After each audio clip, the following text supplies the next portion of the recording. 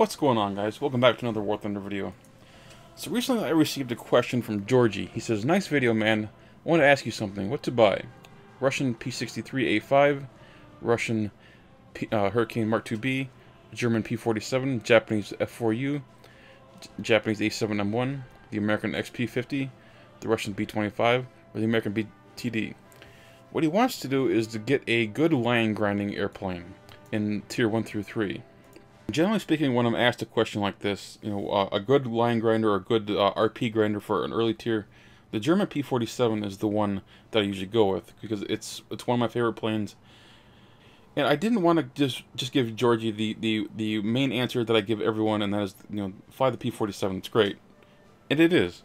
But I want to delve a little bit deeper into my stats, and so I went through my stat card. I went through every plane that he listed in his email, and I came up with a list. This is, again, going by average lines per battle. This has actually kind of surprised me. In last place, we have the XP-50 with just over 17,000 lines, and that's with 11 games.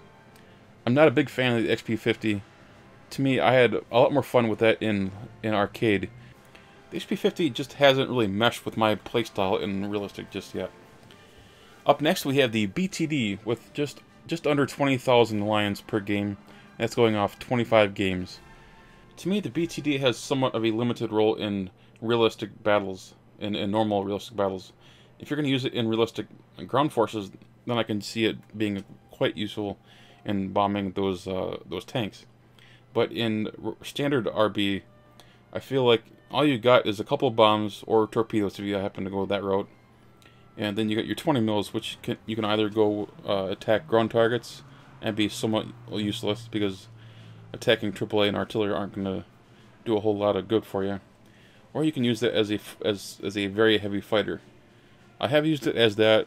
It's kind of a challenging plane to use. I tend to prefer it in arcade, actually. Next up, we have the Japanese CORSAIR, with just over 26,000 lines, and that's in 99 games. I used to fly this quite a bit. I'm probably a better pilot now than I was when I started flying it, so I could probably get that number up a bit.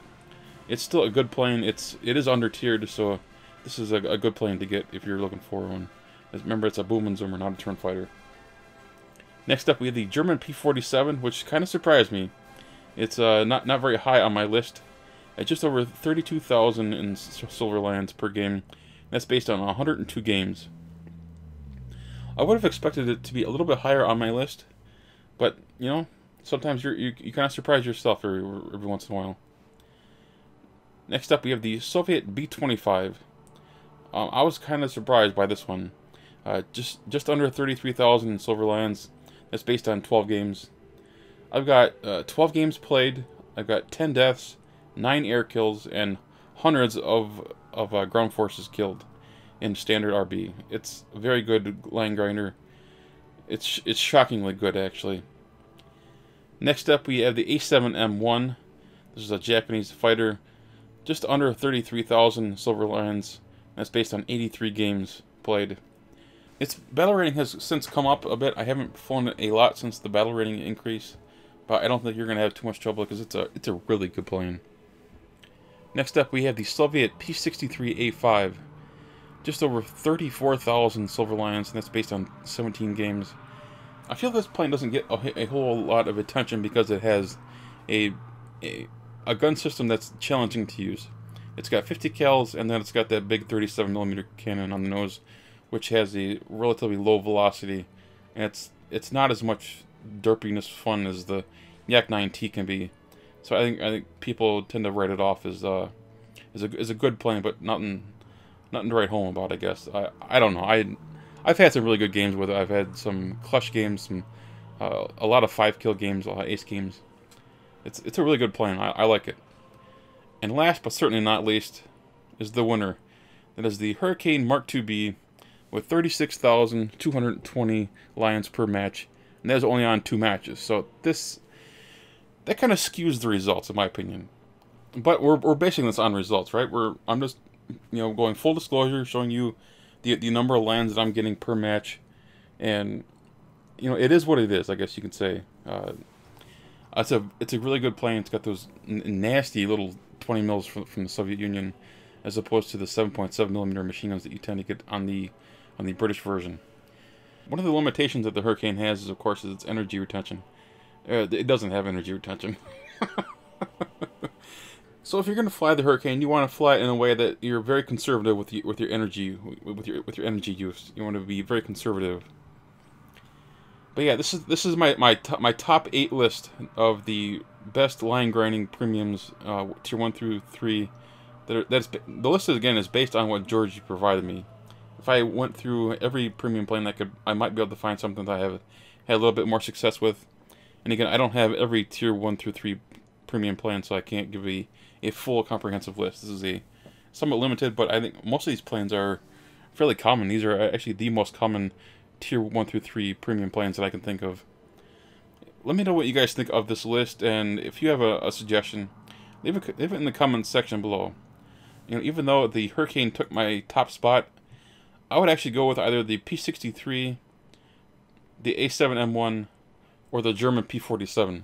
That would be my top 3 if I were to make a list just on my feelings and my personal recollections, and not just the stats here based on lines per game. The best premium plane is the one you're going to use the most and have the most effectiveness. And to me, in order to be effective, you have to know how to fly it. And if you don't know how to fly the P47, buying it might be not the correct answer. You want to research the P47 if you don't know how to fly it. You want to research the A7M1 if you don't know how to fly it, etc., etc. Get a good understanding about what to expect, because the last thing I want you to do is to buy a plane and find you're frustrated with it and you just give up on it, and that money is spent. You know, it's down the drain for nothing because you're not going to use it.